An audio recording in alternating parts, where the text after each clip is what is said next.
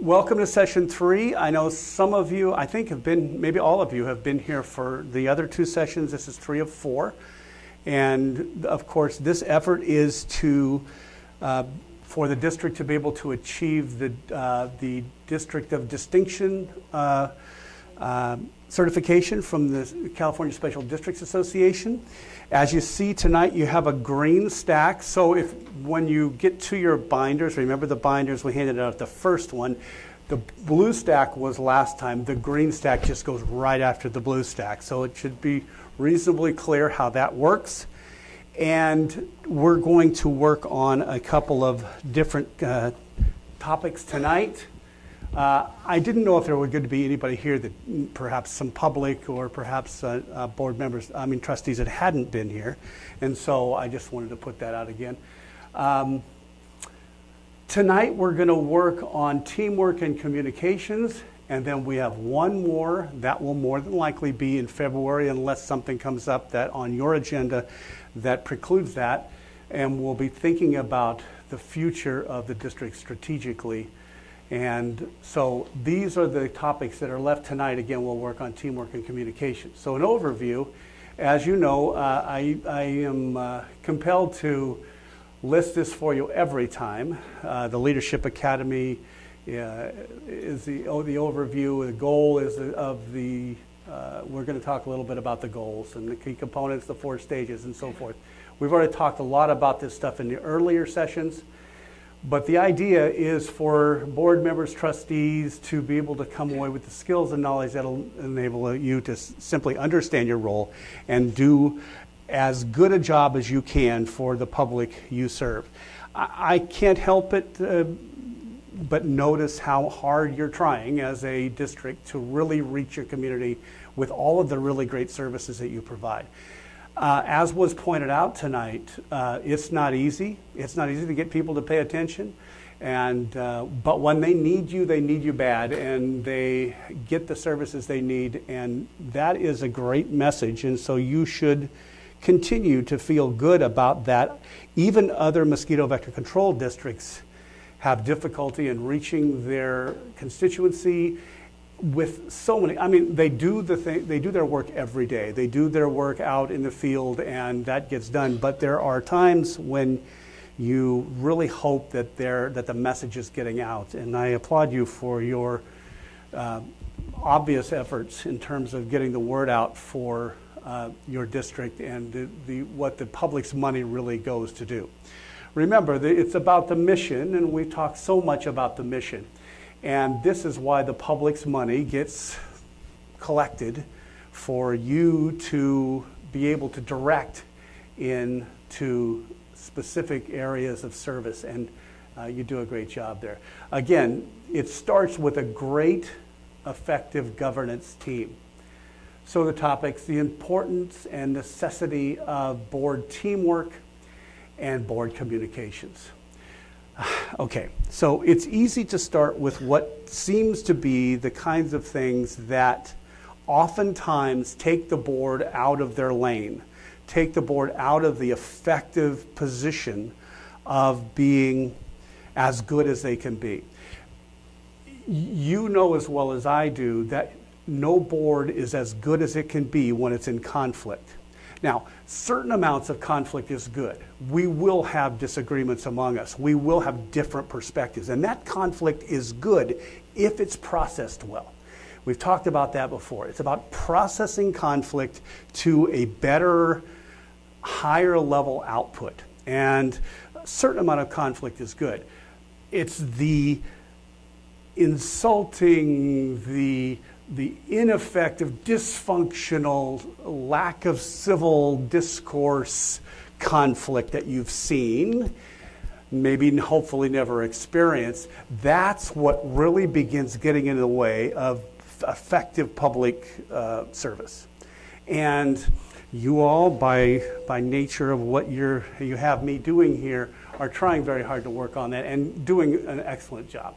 So maintaining trust. Trust is such a big word. It's in the middle of your title, of your name, of your role. But be good to your word.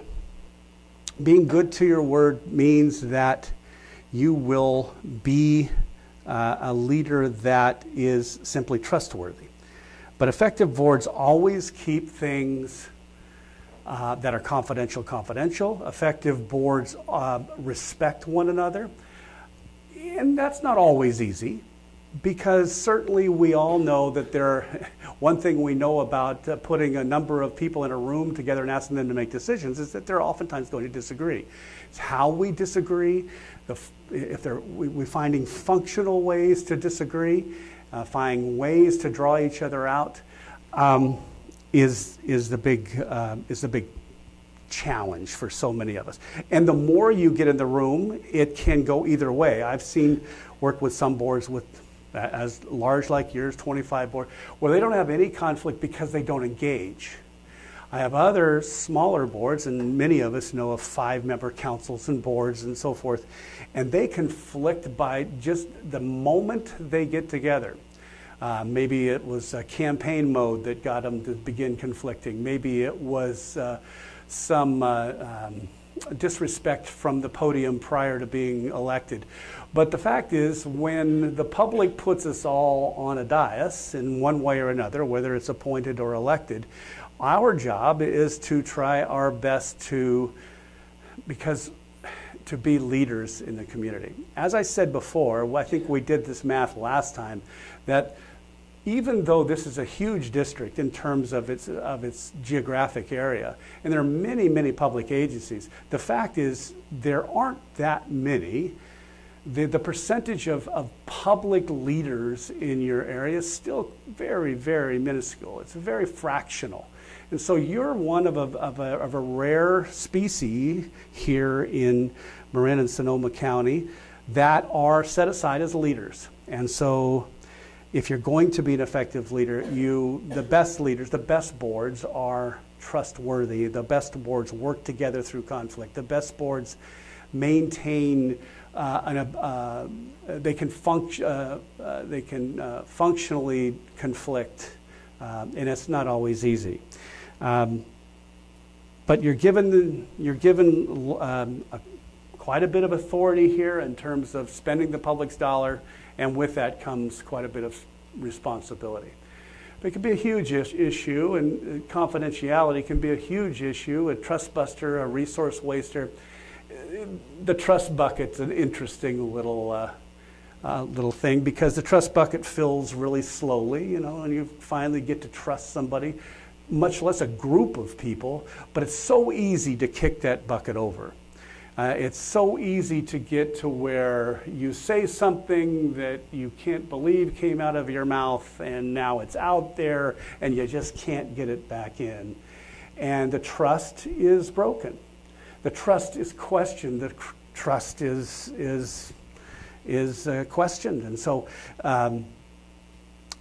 how important is it that the team work together, that it trust one another to be able to work together in the highest way? Well, it needs to be that we pay attention to those things.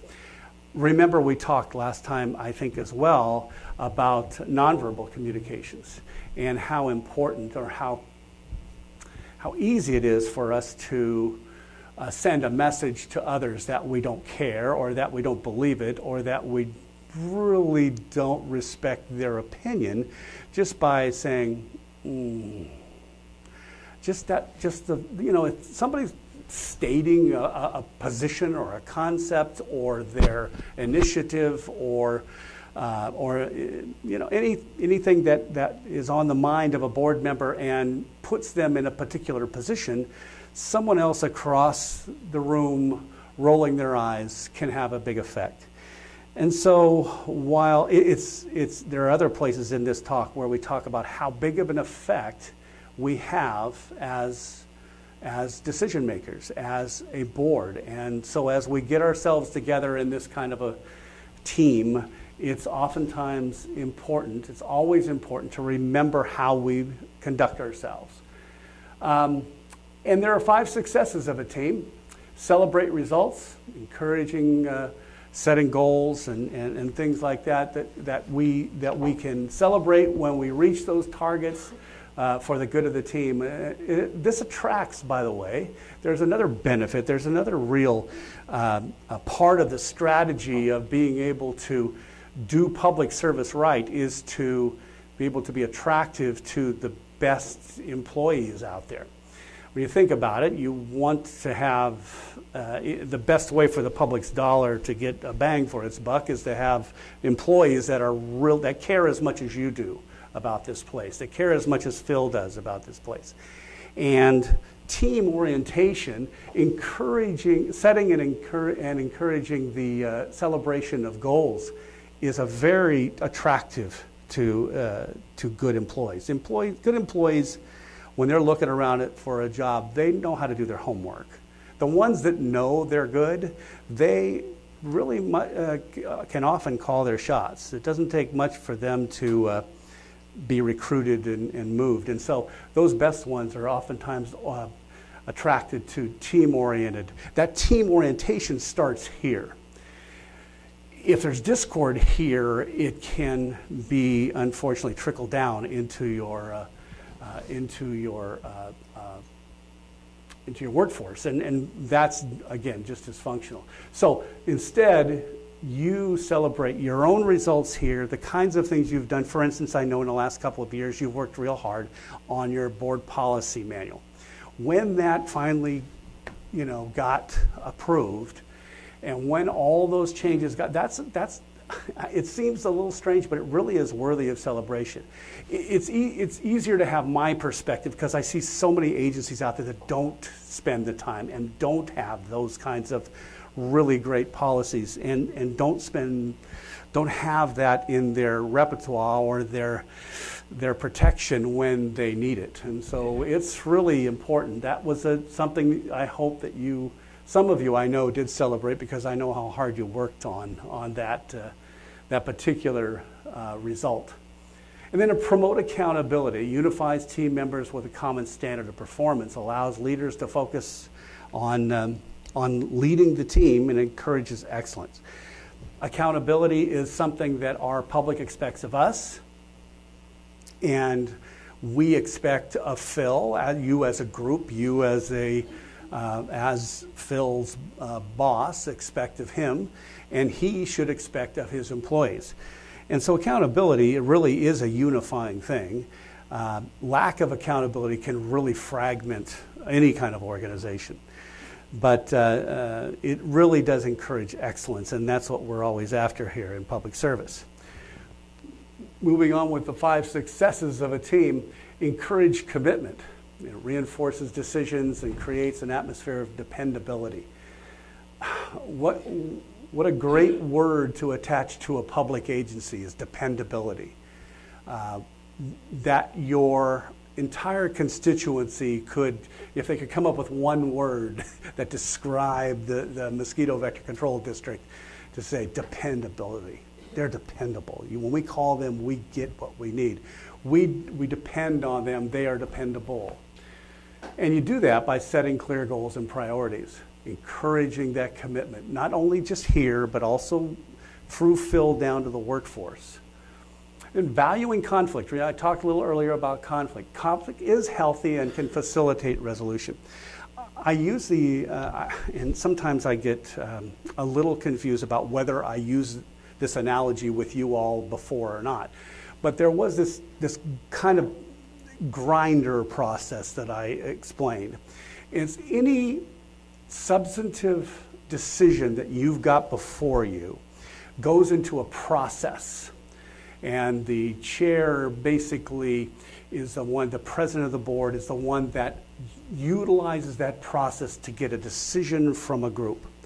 And that process needs to be consistent, and it needs to be transparent, and it needs to be open, it needs to allow for conflict. But eventually, at the end of the process, it comes to a vote. And that process should be the same every time. But if it's open, if it's safe, then for you all to be able to participate in every time, that allows you to explore the edges of ideas, and with innovation, with ideas, with your thoughts, your perspectives. Sometimes that can lead to some conflict, but if it's processed right, if it keeps getting put through that grinder every time in the right way, in a consistent fashion, then it basically the output of that is an improved decision. A decision that has now been kind of scrubbed in the process. And every one of you have valuable input to the decisions that you make. Now, you may not want to engage every one of you every time, but every one of you should be able to engage every time, and it should be obvious to everyone that they can, even if it does conflict. Part of the reason that's true is because you all believe in that. Your common ground, your roots are right here. And if you all believe that about one another, if you all believe that about Phil, if Phil believes that about all the employees, then you can allow for that kind of interaction as a team. Teams that distrust one another pull back. If you don't feel safe in putting your ideas forward, if you don't feel safe in being able to comment on your perspective, that's when ideas and innovation gets peeled back. And so it's really important to allow for that conflict. And the way you do it is openness, an environment where back-channel politics and personal attacks won't survive. And we all know, we've all been around long enough to know, we've seen places where there are personal attacks and back-channel politics. That is just the enemy of open dialogue and innovation and being able to work that output as a team. And so it's really important that you continually work on creating that environment. And of course, that begins to have an effect over the team. Effectively manage behaviors of the members that hurt the team. In other words, the opposite of good open dialogue or any kinds of personal attacks or any kinds of, I don't know that I've seen it all. I'd never say I've seen it all anymore, but I've seen a lot in terms of how board members or trustees can treat one another. And it's very discouraging at times. It's very discouraging to see leaders in the community act like they really don't belong there. And you know that somehow we, the public, are losing in that. And so creating that environment that allows for something better, that says, no, everyone's co-equal here in their opinion. Everyone's opinion is welcome. Our process allows for it. And Mr. Chair, Mr. President, you are the one kind of that has the handle on that process, on how that works every time. And I saw you do it tonight. Anybody wanting to comment on this? Any other thoughts before we vote? And it's really that simple, but even that simple thing doesn't exist in some places, because you sense all this other stuff that having already gone out, the back channel stuff, the personal attacks, the fear of being able to throw my idea in. And so a team doesn't work very well that way, and so that's why it's important to, again, create that environment. And then create trust. We've talked about celebrating results and promoting accountability, encouraging commitment, valuing the conflict, and now creating trust. Can safely share weaknesses and mistakes with one another. One of the ways I learned this, and I think, again, I don't know if I told this story before, but when I was, I served for 23 years on our city council, and when I was probably in year 17, 18, I finally learned that I should ask the questions that I thought were something I probably ought to know already. And I think I maybe have told you this a couple months ago. But you know, it's funny how you feel like, golly, I've been here for 5 years, 10 years, name it. And you say, if I ask that question, it's going to say something about me, but maybe I didn't pay attention enough. Maybe I missed the true meaning of that. Maybe I just didn't understand. Maybe I just didn't hear. But when I started asking those questions, I kind of said, look, forgive me, I probably should know this. I remember talking during the development decision time, anyone from the council wishing to address this matter, when I'd ask the city attorney or the city manager, I'm sorry, you guys, let's back this up. And it would have been easy for me to say, the public's here, they may not understand, but really it was me. I got to a point where I knew that it was a bond issuance or something, and the terminology was just, maybe I was just tired at the time. But I noticed that I had to ask, there was something that didn't add up to me in my head. And I thought, gee, if I ask that question, people out there are going to think I don't know what I'm talking about. What have you been doing for 7 or 8 years? Well, I asked the question anyway.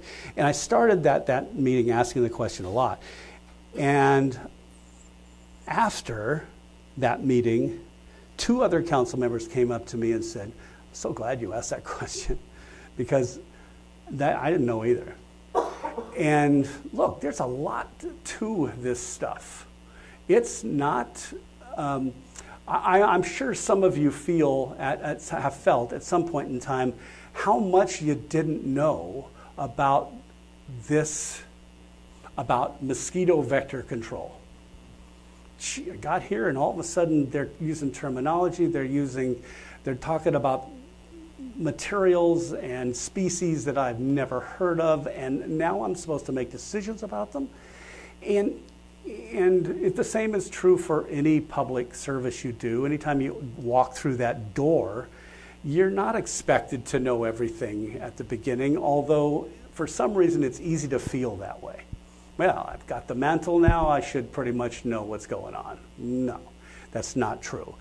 And it's a humbling experience to be able to do this, but it's very important to be able to safely share, maybe it wasn't weaknesses or mistakes so much as I felt safe in being able, and it was an acquired skill.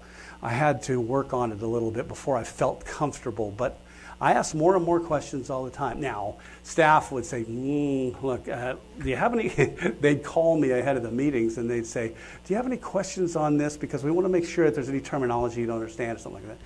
And so eventually, they actually got the word too, that it's really important to make sure that the terminology is in consumable bytes, or that the speed at which a process is going to take place is a speed at which I, who visit once in a while, even as the mayor, when I was the mayor, really, I was there 6 or 7 times a week. They're there 40, sometimes more hours a week, work just grinding away.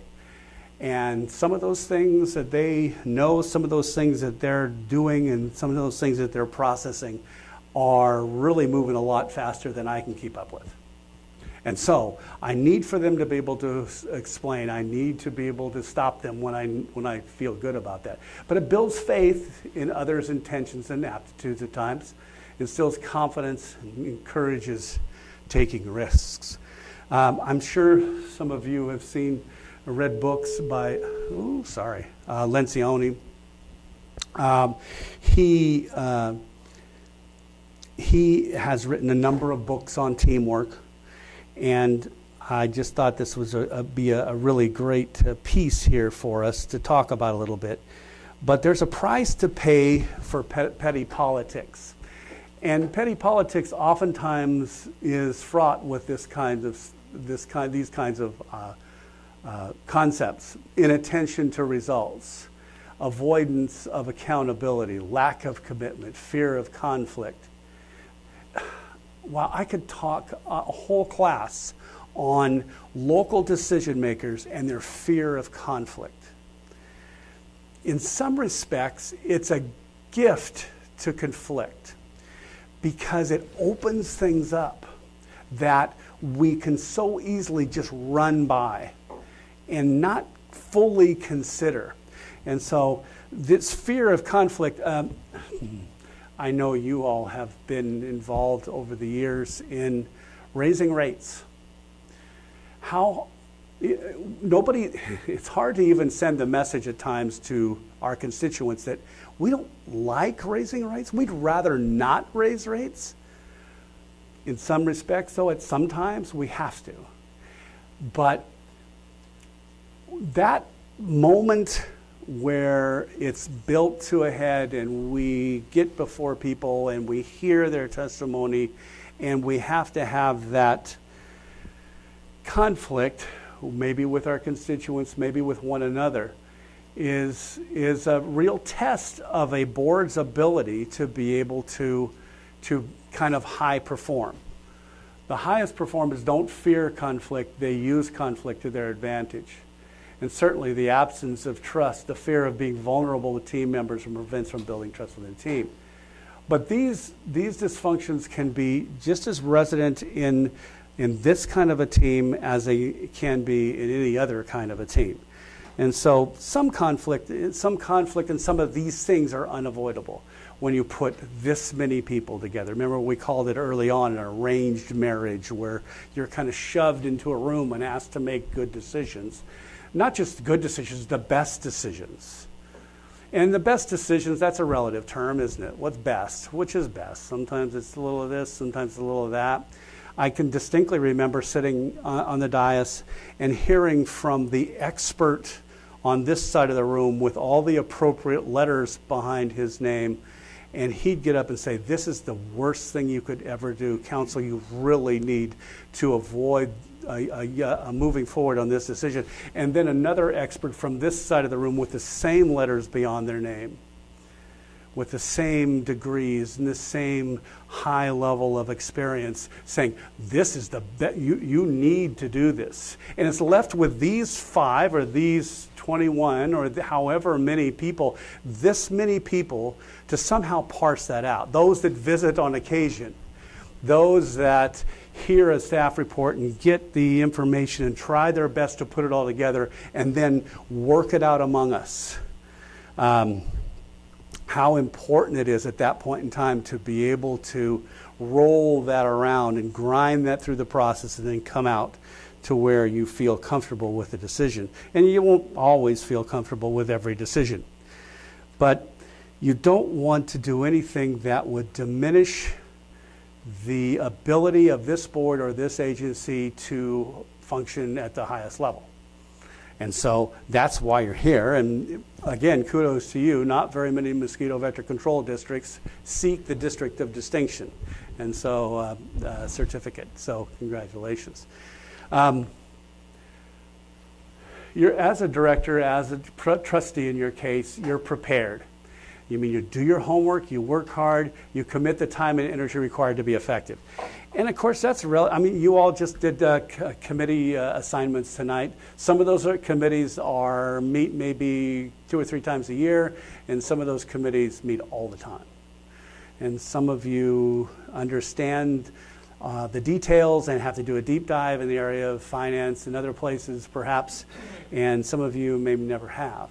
But it does take time. And like I said, this train's moving fast, and sometimes you have to run very quickly just to get on board, much less understand the whole thing. But the fact is, you're doing your homework and working hard. This is not, and I know some of you have certainly served elsewhere as mayor and council members and other places. I know you have, and you know how much hard you really can't put all the time in that you'd like to. It seems like you could be there 40 hours a week and it wouldn't quite be enough, because you're serving the public. You're doing something for them, not for you.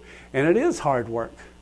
And you don't know until you get on your side of the dais how hard it is, what the feeling of responsibility is, what the feeling of accountability, what the feeling of trying to do your best for your community. And so committing that time and energy required is just part of being prepared. Then govern with dignity and understand the implications of demeanor and behavior. We talked about that. Treat others with openness and respect, especially those you disagree with. That's probably the hardest thing. finding ways to be able to manage through disagreement is a really great skill. Communication, though, of course, as we said, can be both verbal and nonverbal. Be attentive when others are talking. This again is I believe, some people are much better. Have you noticed that? Some people are much better listeners than others. But nobody ever gets criticized for listening too much. Quietly listening, thinking, studying, taking it all in. What do we call that? We call that, you kind of start looking at those people as wise, as introspective, as kind of really professional level, got it together kind of people. Those that really do the work and those that really listen. It's so easy in this kind of society to listen to solve rather than listen to understand. And listening to understand is a whole different thing. And it's a hugely important skill in a board, because the idea is you listen to try to understand that there might be something that your position forgot. There might be a perspective that you had a blind spot to. It's not the easiest thing to do, but I believe if you practice listening, you'll never be criticized for it. Critical to institutionalize unity of purpose. We talked about unity of purpose, and I believe in the first session of this. And unity of purpose, really, here's your purpose statement. Unifying around that allows you allows you a position to all come together, that common ground. And that common ground is so important when there's a lot of easy decisions we make. Usually a group of elected or appointed officials spend about 4 years together, and oftentimes more, but usually about 4. And in that time, usually it's about 200 to 250 decisions they have to make together. And the team, that decision-making team, needs to be as good at making as high functioning on decision number 250 as they are on decision number 1. And that says we're going to take our differences and process them for the good of the public. And so it's a really interesting thing to be able to get that unity of purpose. And the reason we can believe that about our colleagues is because we all believe this. This is why we exist. This is what we're supposed to do. This needs to be done today, tomorrow, next year, 10 years from now. This needs to be viable for how long into the future? Right. It needs to be continually, it's perpetual. It needs to always be there. There should always, I don't know how I can imagine a scenario where you could do without a mosquito vector control district. But you could certainly look back 100 years and you could see what it was like then and say, well, we're never letting it get there again. In fact, as the challenges come along, and you all get some very interesting challenges. As they come along, we're going to be prepared to deal with it for our community. That's our job. That's what we do. We're going to be prepared today, tomorrow, and in perpetuity, because we have this unity of purpose. And institutionalizing it means that you talk about it, you realize it, you integrate it to the things that you do in your policies, in your belief statements, your credos, norms. In your case, it's in your policy. And so the team needs to coalesce around this. It needs to continually consider the unity of purpose. It needs to allow the unity of purpose to be the common ground when we may disagree. Need to have process that allows us to be able to integrate that and be able to take full advantage of all the perspective that sits around the table.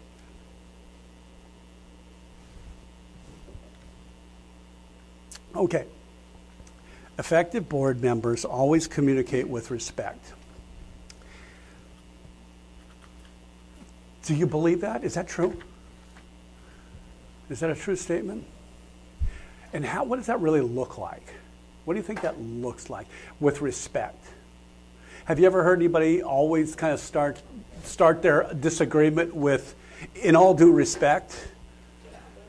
When did I hear that? I think I just heard this yesterday in a national thing. In all due respect. It's kind of, but I disagree. And here's why.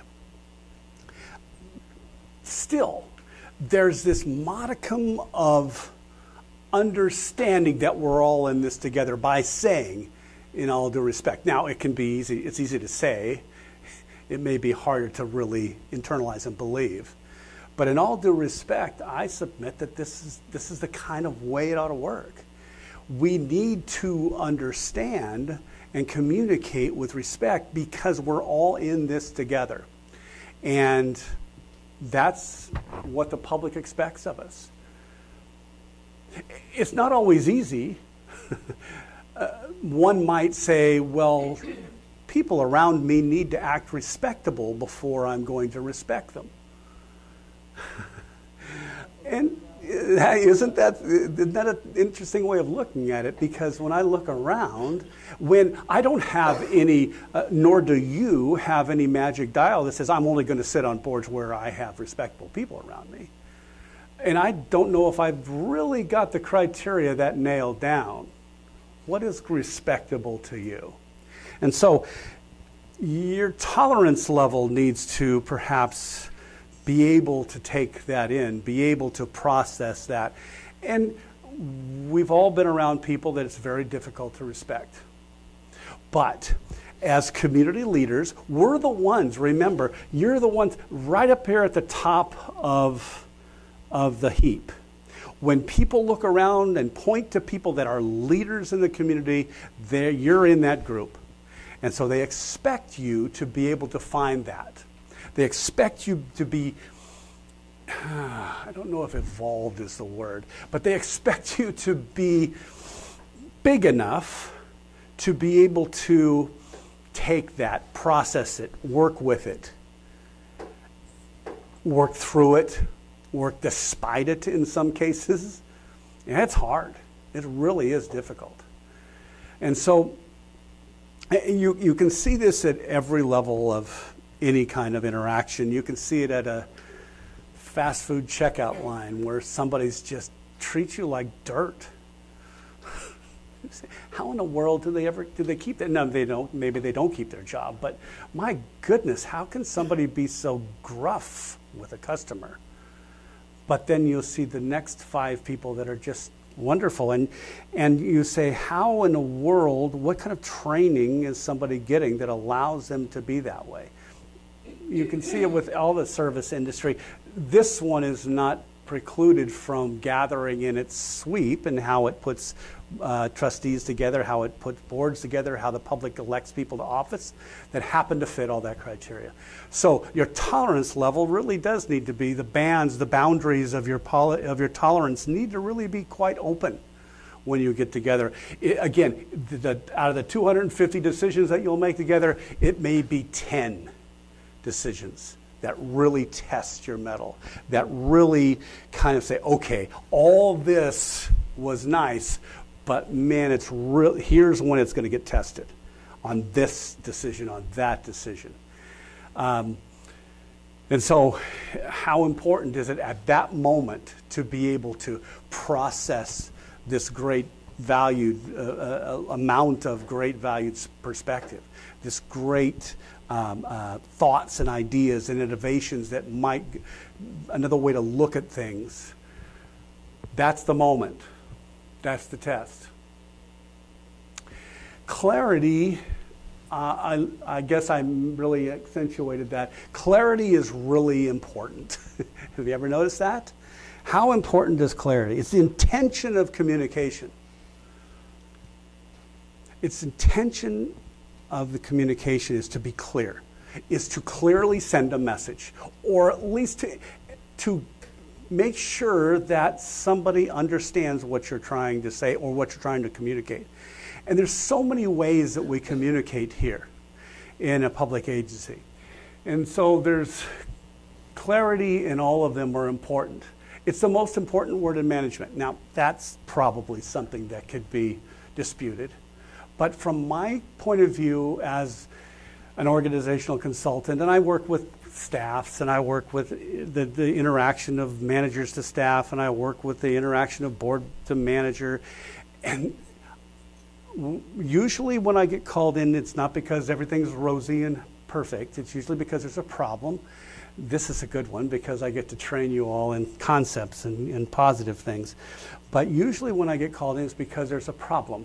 And usually when you take that problem apart, you unravel the knots of that problem, and it takes a while to do that kind of that root cause thing, you usually find that there was some poor communication, somebody that didn't communicate properly, someone that didn't understand their job description because somebody else didn't communicate properly, or somebody who didn't bother to put together, hired somebody and never told them this was part of their job, someone that never said, and you need to be able to get along with your coworkers, job descriptions that really mention lots and lots of tasks and duties, but don't mention what it means to interact functionally with your coworkers.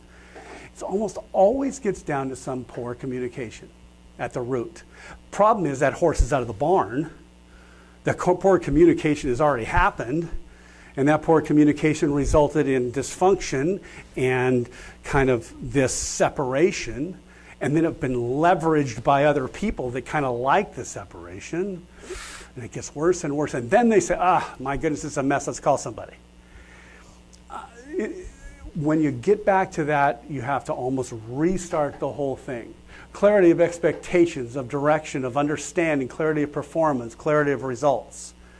These are reasonable things for us to be able to have a handle on, right? True. But sometimes it's so easy to just kind of, look, I understand what I'm saying, you ought to, I'm moving on. This is a public agency organizational model. There's the owners, the public out there, they're all shapes and sizes. And there's the elected or appointed board or representative. That's you, 5 or 25 or however many that a particular board has. And you're the representatives. And then it gets down to the CEO and the manager. Yeah, right at that, call it what you want. The focal point, the orifice, call it what, but it is that central node. And that's drawn that way for a reason, because the communication lines ought to go down through that person. There's a reason for that. So it's about communication, this section of the talk. And so communication there. And then there's the professionals. So you've got the owners, the representatives, the executive, and the professionals. Think about the places, the number of places where communications can come apart in this model. Communications among them. Do they always agree? Do they even communicate at times? There's some little groups and there's other littles that are in different places. They don't always agree and communicate. Do they communicate well with you? Maybe sometimes. Some of them certainly do. They let you have it and tell you what they think. Some of them have good ideas and perspective that maybe you hadn't thought of. Then there's you all. Do you always communicate well? Do you communicate appropriately? Then there's the connection between you and your executive. Now that's a formal relationship there. You are the holder of Phil's contract collectively. And so it's really important for him that he has clarity, isn't it? So, how many of you have ever had a bad boss? You all are the boss. Not just one of you, not just the committee, but all of you are the boss. Think how difficult it is at times, and it's not just for Phil, to be able to make sure that he's running right down the middle of the lane, exactly the right direction. and that you all have a process that really does collect that and understand that. And so there's communication here. Then there's communication between him and all these people down here. Now note, I didn't say there's any communication here. Well, there can be some. I mean, Dawn, we talk to Dawn and we know her and yeah, I know, I put her on the spot. But there's that kind of communication, and certainly you all do interact with Dawn as the board clerk. But the communication between you and them is a controlled interface. It's very specific and very careful. There's reasons for that. Then there's a communication among them, which is Phil's sometimes blessing, sometimes it's nightmare.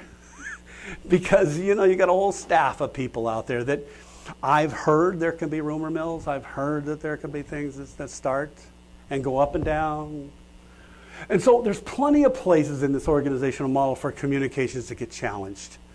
And so it's so important that we think about that and understand that as the leaders, the publicly appointed leaders of this organization with that mission, that we communicate. If we don't communicate, what happens?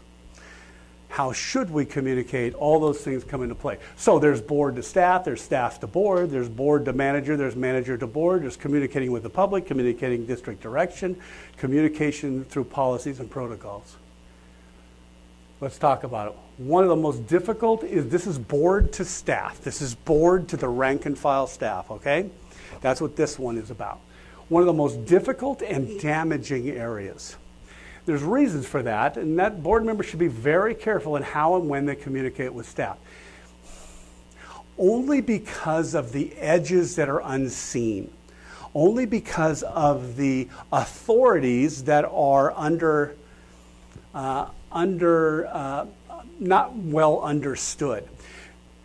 When you walk through, any one of you walks through the back, it means something to those employees.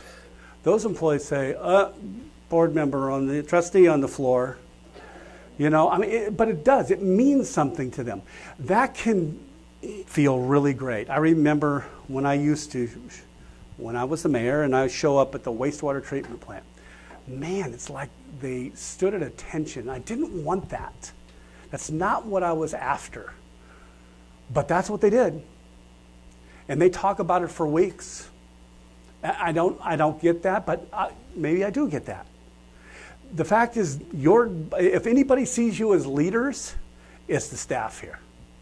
And so when you show up and when you're walking around the offices, it means something. And if you say some little thing, it could be taken in a good way or a bad way. And so all I'm saying is being careful.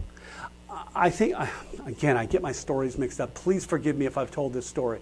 I worked with one board that was a Parks and Rec district. They had one board member that his deal was soccer. I mean, he had lots of other things to make decisions on, but his deal was soccer. They put in a new soccer field, probably 4 or 5 soccer fields. It was a good piece of grass out there. And he made it his business every Tuesday to go out there and advise Juan on how to mow the lawn. He'd be out there every Tuesday morning at 9 o'clock. And he'd say, Juan, come on over here. You know, Juan, that I believe that the right way, I don't know how he got this impression, the right way to mow a lawn is north to south, not east to west. See, this is a story that the general manager was telling me, but it kind of came true. See, what's Juan to do at that moment? When he was kind of getting ready to go in this direction, he'd always done it, or he usually does all of them kind of this way. It had something to do with the way the sprinklers are placed. And a board member comes in and says, no, you need to do it the other way. So what does Juan do? And that's a question for Phil. It's rhetorical, Phil. But It's a question for him in, does Juan know what to do? When a board member comes in and says, why are you using that accounting software? You know, my parent agency uses this one. You really ought to take a look at that. Wow, it just messes with the finance director's head. All of a sudden they're calling Phil and saying, what am I supposed to do? Is that a direction? Are we supposed to start looking? Should I put together kind of a look-see of that? These are all things that have happened. A newly minted board president that goes out to a water trenching project and says, stop work. And the superintendent says, what am I, this is the night after the board fired the general manager. The attorney got up and said, wait a minute, that's not on the, we've got some process here to go through. It's not on the agenda. The next motion was to fire the attorney. And the next day, she's out there telling the superintendent to stop work on the water extension process that went out to the new development. That the new majority of the board was kind of against growth. There's a way we can stop it. Well, turns out there's a lot of inertia in that process that got them to that point. And they couldn't necessarily stop it, but there was nobody to stop them. And the superintendent didn't have anybody to call. So the superintendent called the county supervisor and said, I don't know what to do. We don't have a general manager. We don't have an attorney. I'm the kind of the highest ranking implementer in the district. And so it was a real mess. Those are the kinds of things that happen. Now, those are very deliberate and very obvious, but it's a little nuanced things that you can give the impression to. And so there was something we need to think of as we get in. I mean, if I were to make some suggestion as I toured the wastewater treatment plant, it would have been silly, but it may have been taken serious because we carry a lot more weight than we know at times. So, go ahead. They ended up trenching it because the developer got into it real quick and the developer's attorneys got into it even quicker. And there was already a will serve notice. There was all that process had been done.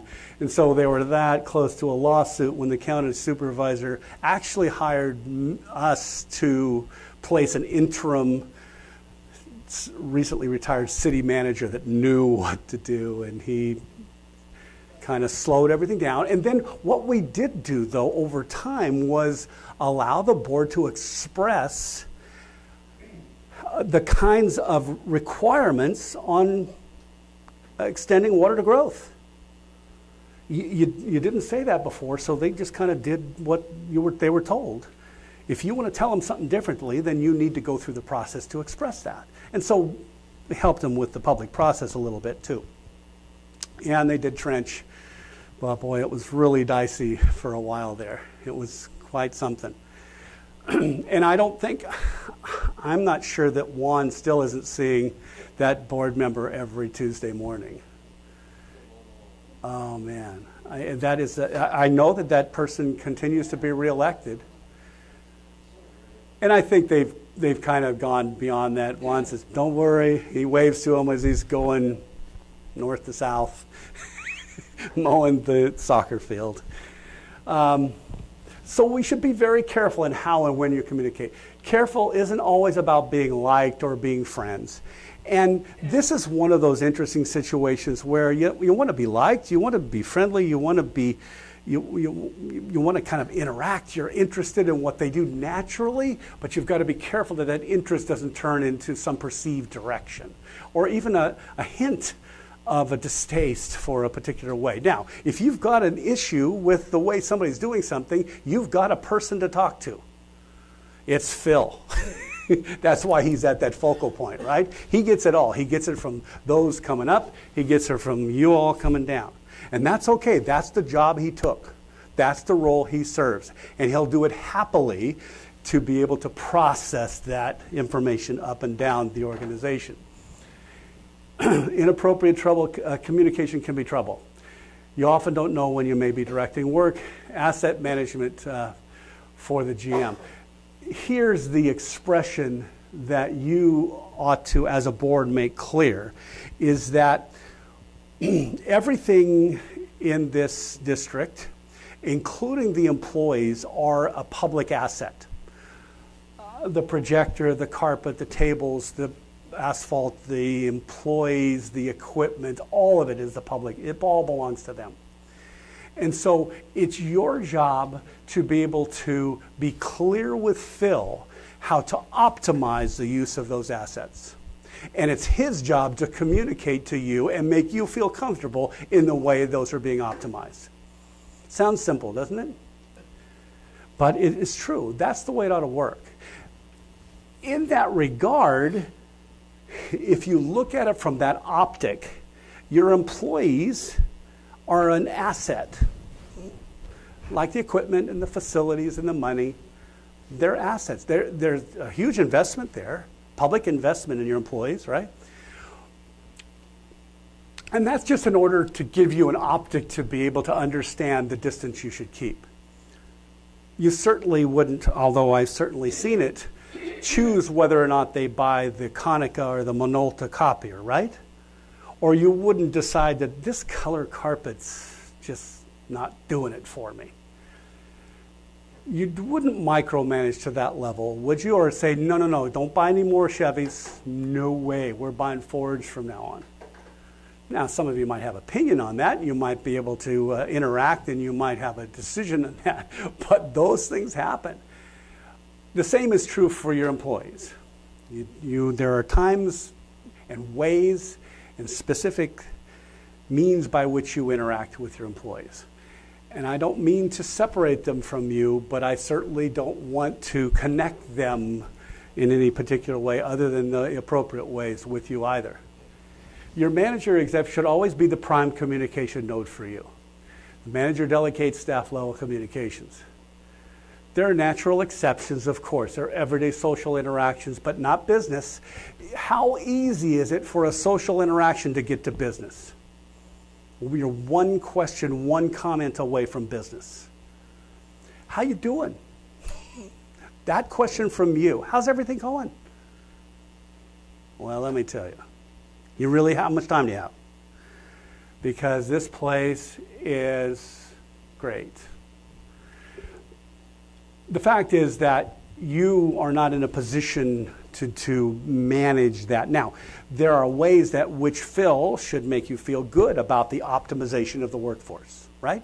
And you ask him for that. Oftentimes it's during budget time. Sometimes it's at other times where you say, hey, are we right-sized? Are they getting paid right? Are they managed correctly? Meaning, are they getting what they need to be able to flourish as employees here? Those kinds of things. But it always goes through him. Honesty of intentions of those communicating is really the bottom line here. The intention of why I'm communicating. It's easy to want to be the person that's kind of in charge. To be the, I'm a board member there. Yeah, I'm a trustee. So you can talk to me about it. No, shouldn't. Because you put yourself in a strained position. You put yourself in a position where you may no longer be objective when you need to be. So you should prevent unilateral information among board members potentially making uninformed and or choosing sides. What that really means here is that for any one of you to want or need single information more than another is in itself the wrong motive. You should all have information about the assets on a similar level. In some cases, the board president has certain places by which he or she need to know more specificity. Certainly, some of the committees need more specificity. But other than that, you don't need unilateral information. Because what it does is it kind of throws your team under the bus when anybody would come in here and say, well, let me tell you what I heard. I just have to say this from trustee communications at the end of the meeting. Somebody says, well, I just have to say that I've been talking around. And look, this happens so often, and so that's why it's important to talk about it. And so avoid unilateral information. Certainly, Phil, you should know that as well, and in your communication with the trustees. There are only certain examples, sometimes when that's appropriate. Set an example of how staff should conduct themselves, meaning don't you be the one that introduces the opportunity to talk to you about something that's inappropriate. And if they do try to talk to you about something that's inappropriate, meaning the business or their supervisor or Phil,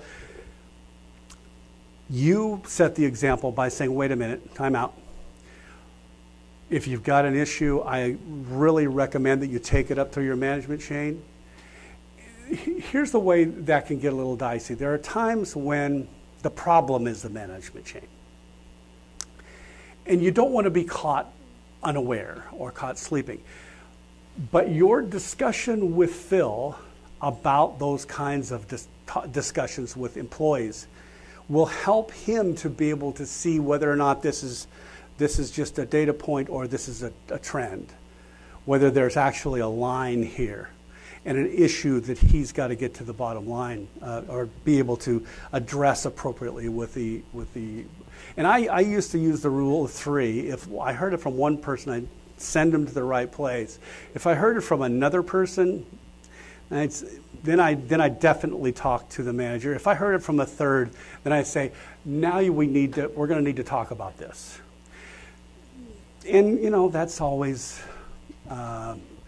something that takes its own path. And so it's okay for you when an employee talks to you about a problem, first of all, to back off and say, look, I don't deal with employee-specific issues, but if you feel uncomfortable with that, Phil's the person you should talk to, and Phil's going to be rolling up input as well.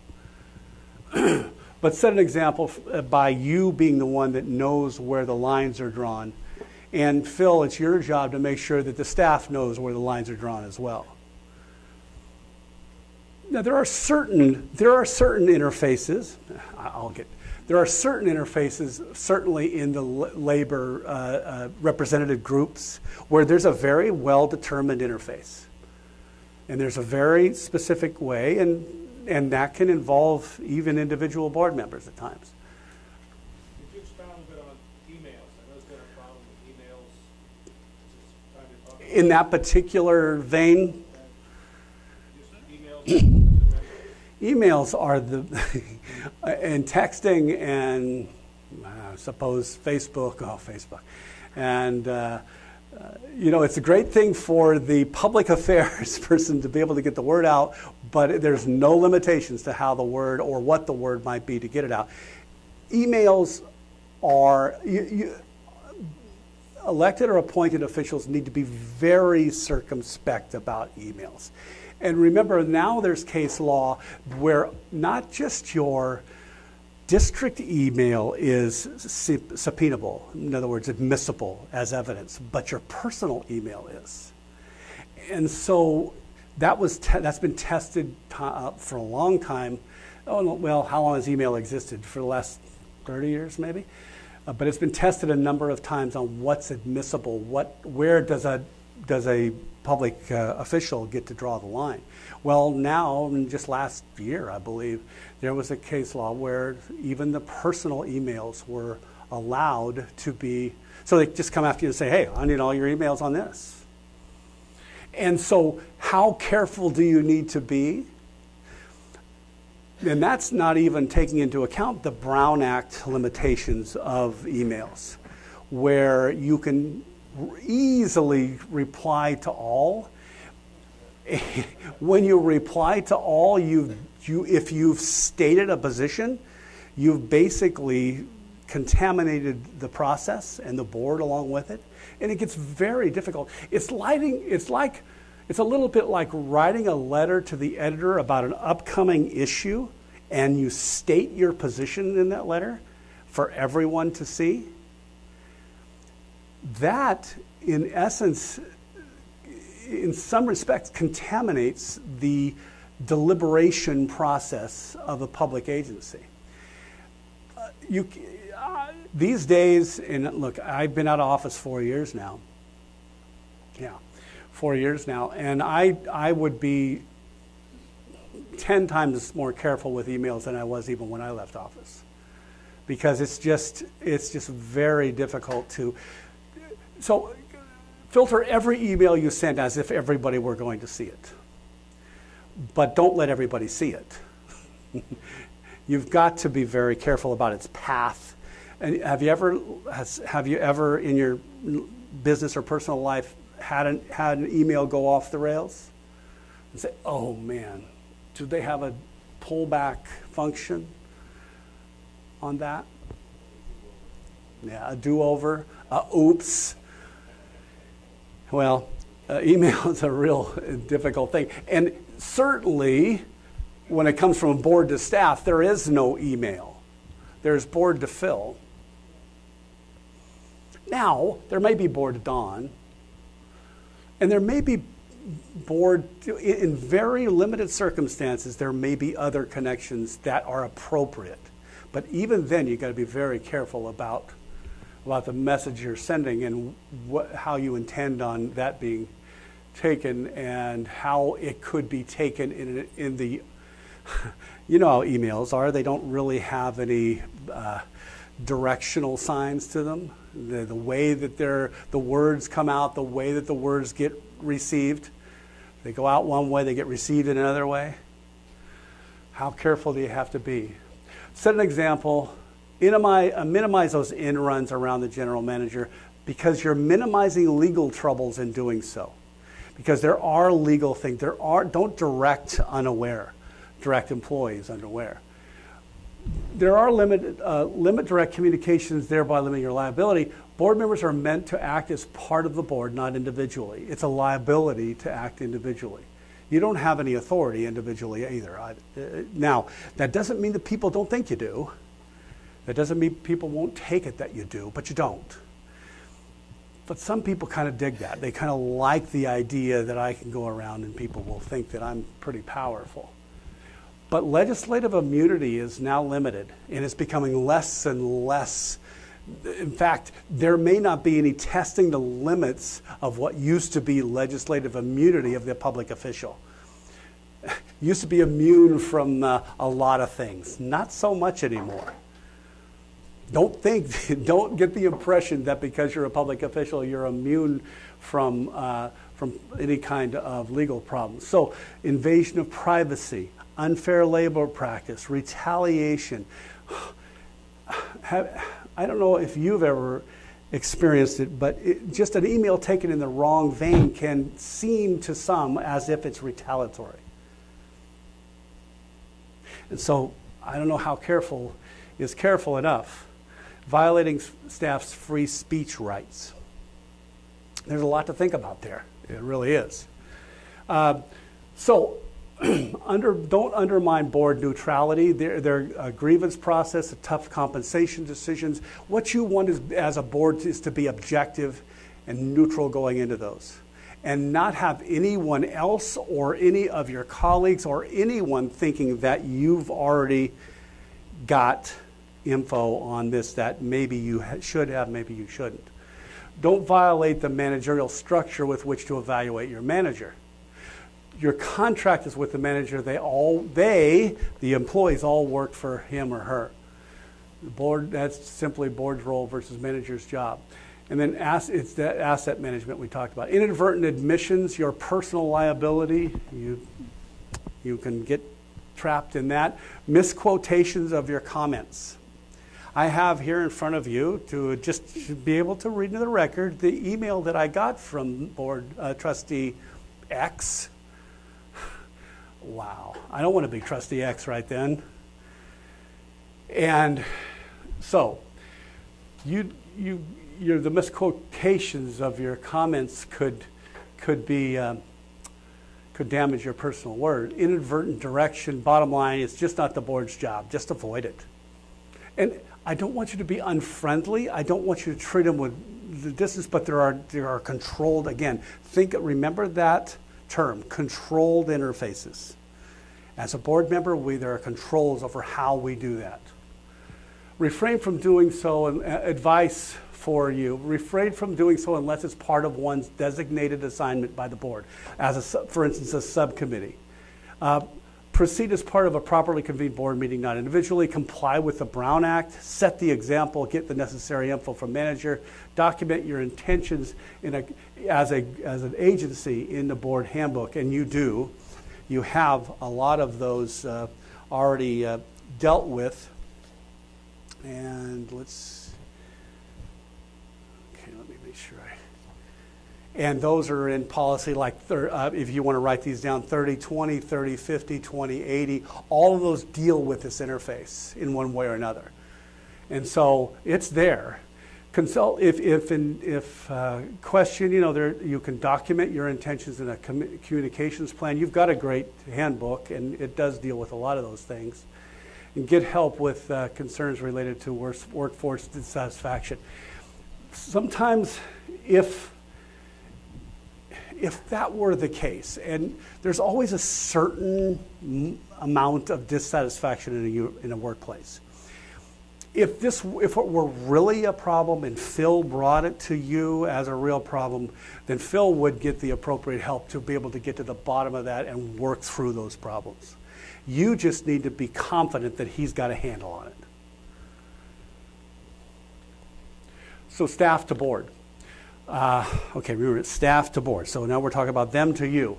Another prevalent difficult area, staff, as I said, Phil, should be made clearly aware on how and when they should and should not communicate with board members. Many stories about that. Managers must make these protocols clear and understandable. Remember the word clarity here. And the workforce, the managers, the supervisors, they need to make that clear.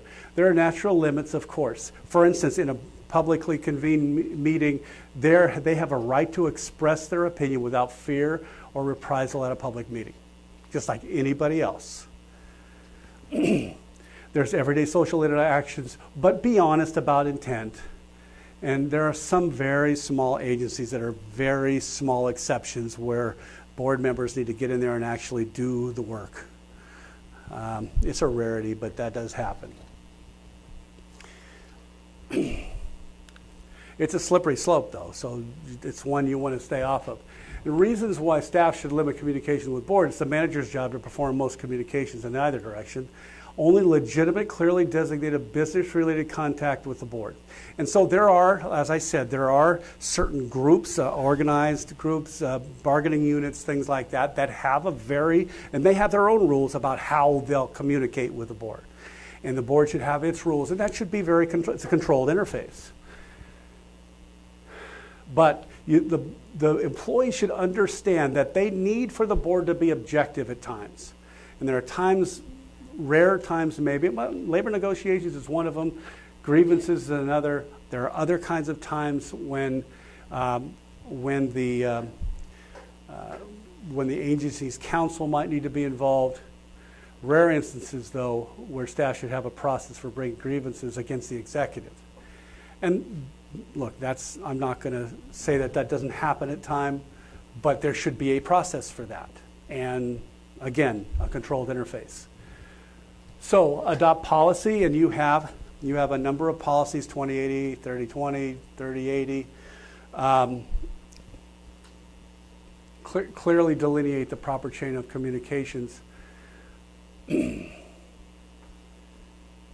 And of course, all this is predicated on the fact that, you can write it all day, but if it doesn't work. For instance, if you recommend an employee take it up with their manager, then the presumption is that management will handle it. That's on your part. And so that's on Phil, right? To make sure that that below the focal point there, that's professional staff, is a thing that works well and communicates properly for a workplace. And providing clear protocols to staff to pursue grievances is important. Advice for staff, refrain from, again, it's almost the same set, it's only theirs. Document communication protocols. Developing a communication plan is a kind of a deeper dive into when it's usually reactionary, there's been real problems in the communication area, and so an agency does a communication plan so that we're taking ambiguity and making it clear. Let us be very clear about how communications are supposed to work here for everybody involved. So a communication plan is what does that. Then make proper communications a topic fill with department directors and supervisors and create that flow up, flow down communication for employees. Be careful not to stifle an employee's constitutional right to address. Now, board to manager, this one may be the key for me. I think it's one of the most critical areas of you all as that multi-headed boss, being clear with your collective goals and objectives for your manager.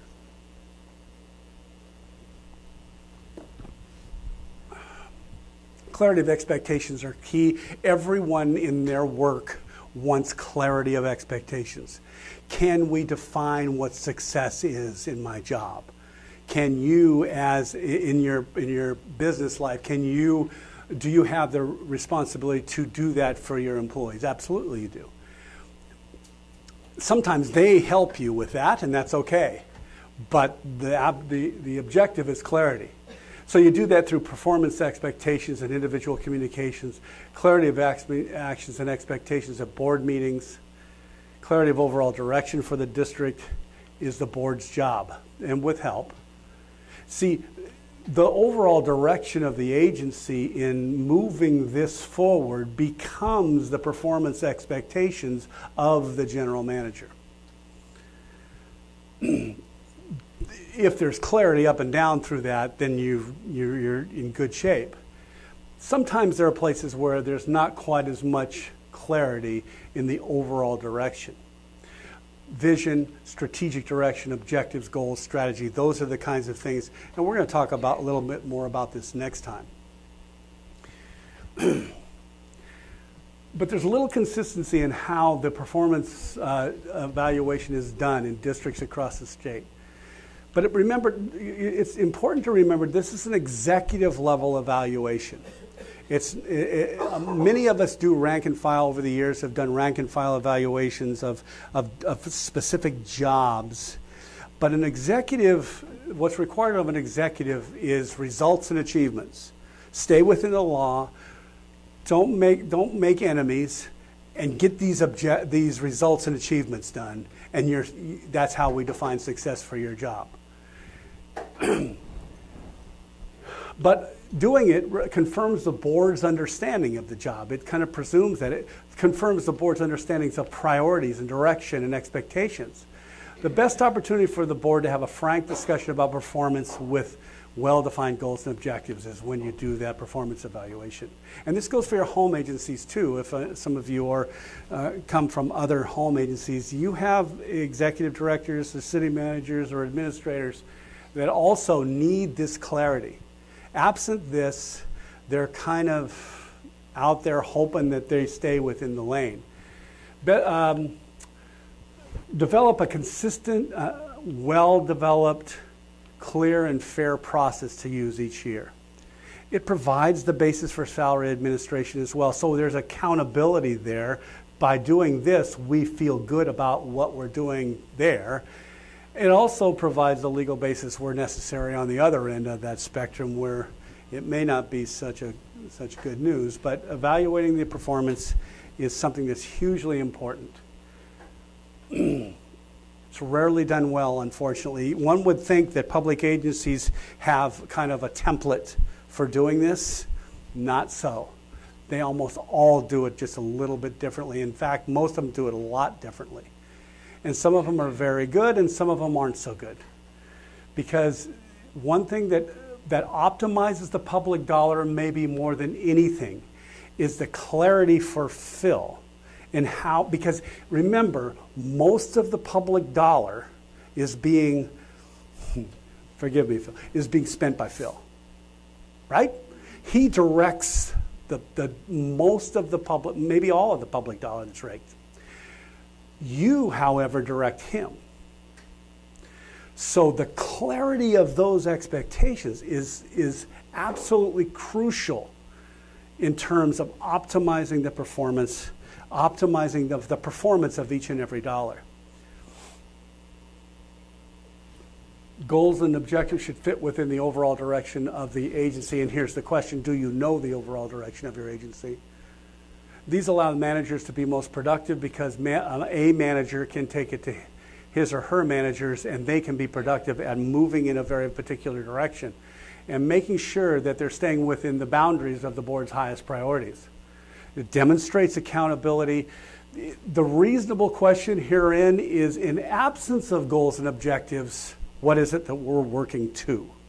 So you should never be able to, you should never have to answer that question in a negative way. You should be able to say, yes, we have very clear goals and objectives for our executive every year.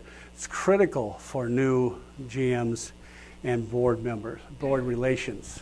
This is a hugely important part and oftentimes not done. So clarity at board meetings. And this is between the board and the manager.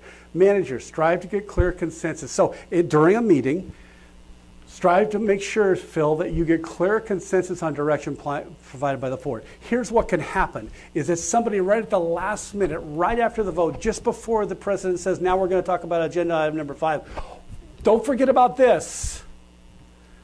And they move on. Happens all the time. Or there'll be a comment that really is a sidebar to the issue that was there that becomes almost directive from the board. That's the time when the people that have responsibility for the public process, Phil and the board president, have responsibility for the public process. Say, time out, wait a minute, did we have a comment there? Is it within this agendaized item? And does that send us in any different direction than what the board just said? All direction should come from the board as a whole. So, verbally, sometimes, Phil, you may need to verbally reflect you heard as direction from the whole board. There are times, there are moments. But don't show up at the staff meeting the next day and look around at staff and say, does anybody really know what happened on agenda item number 4? See, that's not public efficiency there. The public dollar just took a hit. Phil, you should provide clear requests of the board on each agenda item. What do we need? What do we as staff, what do I as your manager need from you out of this? So that the president can assure that the process gets to that. And Mr. President, you can assure that the board provided direction to manager as a full board, not unilaterally. You could say, now, do we have clarity here in terms of which way we're going? There's not going to be any unilateral direction. Here as well, Mr. President, assure that manager and staff are clear with the outcome or direction of board discussion, timing, and or decision before proceeding to the next agenda item. I adopted a policy early on in my mayorship to where I said, now does everybody, before we vote on this, does anybody have questions? Anybody from the public, anybody from council, staff, do you have everything on the table you need to get on the table? We vote. Does everybody have what they need here? Because let's make sure we're all open about what's going to happen. We take the vote. Okay, here's the direction. Do we all have clarity over what's going to happen next, where this goes, what's going to happen? And so that just takes a moment to do it. But in some cases, it's very, very important to be able to assure that we're on track and we stay on track. Now, manager to board. Get a feel for your individual board member's specific interest. With department heads, determine information that can be useful to the board between meetings, and I've seen you demonstrate that with your PR in the last couple of meetings, and with the drone thing, that was very cool. Linda and I referred to the drone thing a number of times because we got to watch it too. But, you know, what is really important information for the board and useful for them in between meetings? Everybody gets it. Everybody gets information. Always share information evenly. Be proactive in asking the board to determine the collective direction for the agency. In other words, if there's any ambiguity in where you should be going, then I believe that it's the manager's responsibility to be proactive in asking the board to assert that collective direction. Work proactively with your board president, which I know you do. Attend community events and meetings to determine issues and concerns that you all out in the community may be picking up on. Phil, this is to you again. There's a piece in here for you. You know that the board doesn't like surprises or time traps. Time traps are really bad. You have to make the decision tonight. I'm sorry, I know this last minute, but you have to make this decision tonight. And I know you only have so much information, but there's a ticking time bomb at the end of this. And if you don't make a decision, boards hate that, and you should at all costs try to avoid that. I know you can't always avoid that, but you should try. Talk to the board about background, possibilities, options, and impacts. Get in front of the issues with informational items that you can and get out to them. Lead the board to help you and everyone else better understand the overall direction and working on those lines of communication. I'm sorry these didn't line up, but consistent, that shouldn't be shred, that should be shared. Shared information. There's another whole topic there, shred information. Committee meetings, practice different methods, news releases, memos. Again, you all you have that nailed down pretty well. Now, communicating with the public. Let's see if this works. Did I do this last time? And it didn't work. Okay, I'm going to make this thing work this time.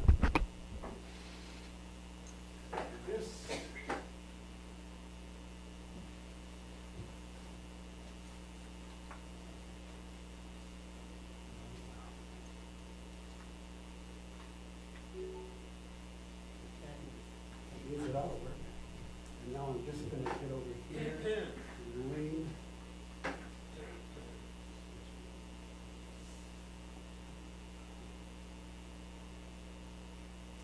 What I hear when I'm being yelled at is people caring loudly at me. Now, I have a few things I want to say about Laura Linney. There is a disturbing lack of benches in Ramsden Park. I want to sit more. I found a sandwich in one of your parks, and I want to know why it didn't have mayonnaise.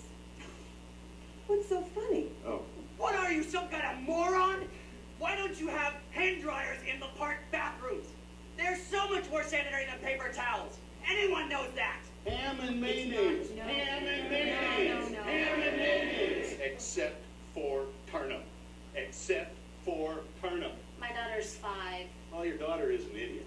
Her daughter is an idiot. Her daughter is an idiot. Oh. Her daughter is an idiot. No, she's not. I made this in one of your pottery classes. It's terrible. If sugar's so bad, how come Jesus made it taste so good? My bird is missing. I need a permissible sign. Let me just look for that form. There's no time. He can fly. If the government shut down, who's going to stop Al-Qaeda? But isn't all food bad for you? I've been eating lasagna and muffins every day of my life for 40 years, and I feel terrible. How do you like it? Huh? How do you like that? Now imagine you're holding coffee. So why should the Bill of Rights be in the official time capsule, but this painting of my dog is in time capsule 7? I mean, where are my kids supposed to go? The rock quarry? There's rocks in there. There's a sign at Ramsden Park that says, "Do not drink sprinkler water," so I made some tea with it, and now I have an infection. Sir? Sir, are you listening to me, sir? Sir, I'm talking to you. Sir, are you aware that there is waste in your water system? What's so bad about corn syrup? It's natural. Corn's a fruit. Syrup comes from a bush. I'm not worried about swine flu. I already had the swine flu. I'm worried about turtle flu. Turtle flu. Turtle flu.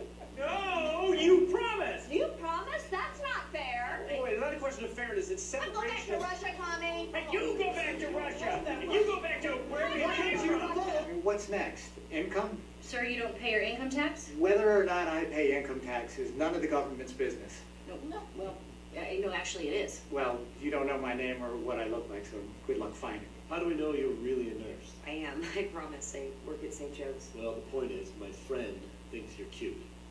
Give me your number so he can have it. Yeah, that's not gonna happen. Can I have your email address? Oh I my just got God. on AOL. No. My dog went to one of your parks and ate another dog's feces, and I am going to sue you for that. This that's happening here is not allowed. Oh, shut up, Kelly. Make me, Bob. Hey, pretzel suck.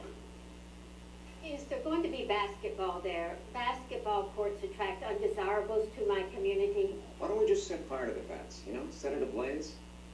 That's arson. Well, let's leave that up to the lawyers. The point is, it would work. I want to put her ashes in the time capsule. If the government can tax me, I can do this. Grover, give that woman her purse back. There's a lot of pill bottles in here. So your department banned me from attending games just because I yell you suck at the players. According to the complaint, you yelled it at 5-year-old girls. Who suck? Why is that so hard to understand? Well, that's the end of it. It was obviously tongue-in-cheek. But I don't know if you've ever been in public, in the middle of public meetings, something like that. In my professional life, in my public life, I know some of your staff members have seen something like it. It's not easy to work with the public. There's a lot of opinion out there. And yeah, this is all pretty funny, but some of it actually happens. I think that it's hard to be prepared sometimes. If you ever want to, by the way, it's a fabulous rainy Saturday afternoon activity to YouTube bad boards or bad councils. You see all the examples of how bad it can get and how difficult some of these things are to deal with at times. And you know, what should our position be at that point? And I know, Phil, you and staff, when you have public meetings, you got to be able to draw in that and be that leader, be that professional face for the agency. Maybe not this one so much, but I know there are times when managers feel that way. But it's not easy working with the public, but they have a right to communicate with the board. All of them do. They're the owners. At board meetings, don't forget there's two kinds of general information that the public can address: off agenda and on agenda.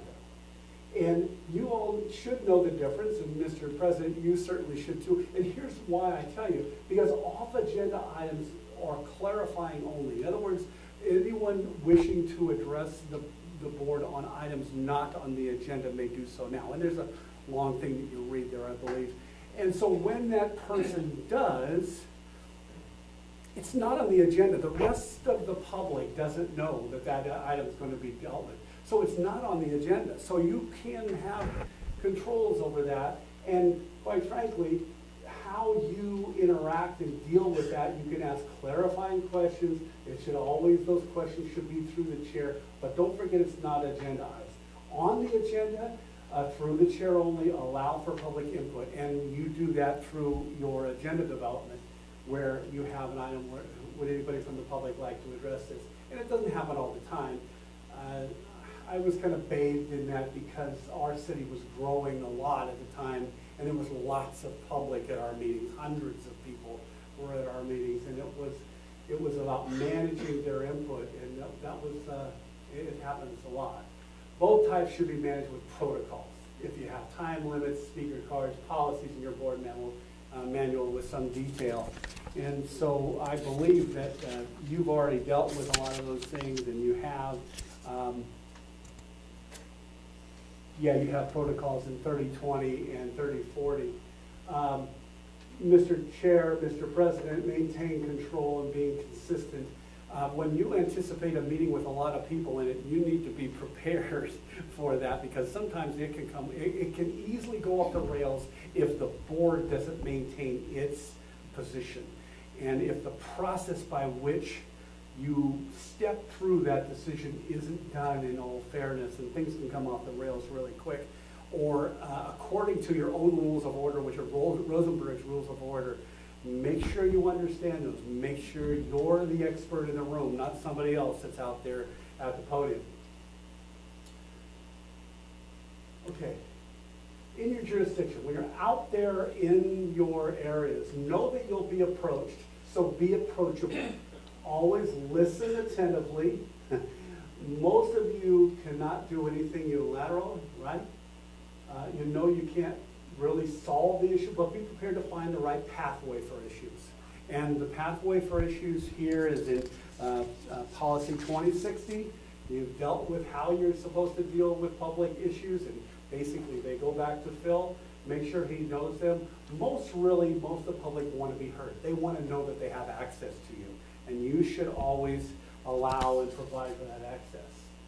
Communicating the district direction. And we're going to talk more about this next time, but it really is about the long-term planning and where the agency is going over the next X number of years. And it can be assembled in a number of different ways. Many agencies do an annual plan that plots a point, but really doesn't set a direction. Who needs this? Basically, everyone needs to know it. The manager's staff is one of the most important. The public would like to know where it's going. Employees want to know where it's going. Regulators, lab codes, manager, county, you name it.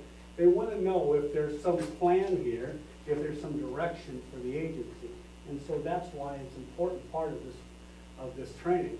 A good plan communicates what this district is about, committed to, and what we mean by results and where it's going. Demonstrates that we have things planned and are working. So consider looking into the future for more than 1 or 2 years. And we're going to talk about, again, we're going to talk about this more next time we're together. And so the last one here is communication policy and protocols. And you have a great manual that you've worked on very hard. I think I said before that you should keep it fresh. Don't let it sit too long, because things can come apart and things can be outdated. One of those emails are one of those things that, or digital social media can drive a lot of the way in terms of communication, and so sometimes that needs to be put into our manual. Make sure you can consider at some point in time perhaps a communication plan. Make sure that you do a general manager performance evaluation well, as we discussed earlier. You certainly have an employee manual, and that's important for some of you to understand as the committee on that. New board member orientation is a strong point, because really new board member orientation is an opportunity to really have a very deliberate plan in how we indoctrinate new board members in. And this happens more here than in lots of other agencies. And so doing that well is really, really an opportunity point for you, the new board member orientation, and then a long-term strategic plan. So there are the ways and different areas of critical communication. And as I said, it can get good, or it can come off the rails really quickly. But clearly, it's a huge area of organizational vulnerability. And so you want to make sure that you've spent time thinking about it as an agency, both board and staff.